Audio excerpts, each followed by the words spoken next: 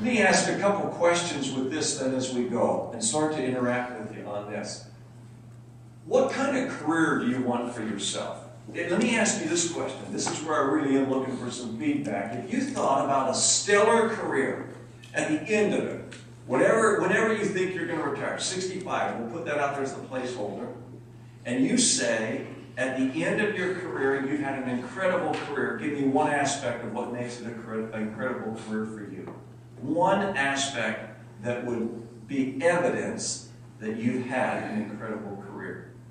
No right or wrong answer. This is you personally, but give me one thought about that, because I want to get a few of these out on the table as we talk about this. Lasting relationships. Lasting relationships. Thanks, Travis. Place. Frank? Doing something that I'm really passionate about that other people can see.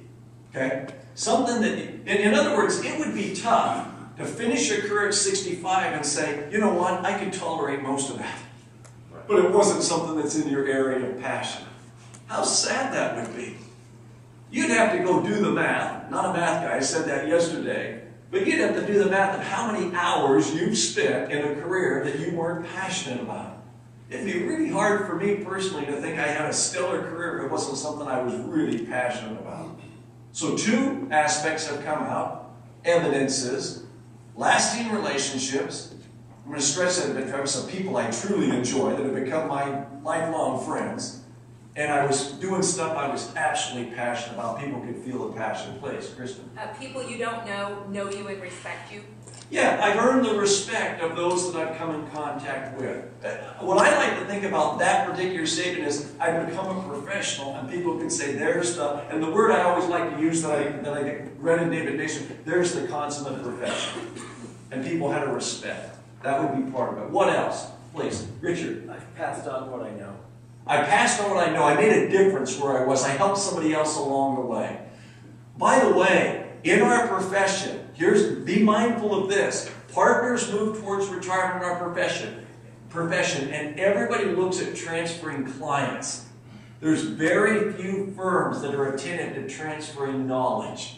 So partners transfer clients and walk out the door with a lifetime of experience and knowledge in their head of how to do things, how to handle situations, without any of it written down. Shame on us. Shame on us that somebody would spend a lifelong career gaining knowledge and only pass off clients when they're done and walk out the door. Some firms are smarter than that to deal with the transfer of knowledge and to make it happen, and it doesn't happen in the last month of their career.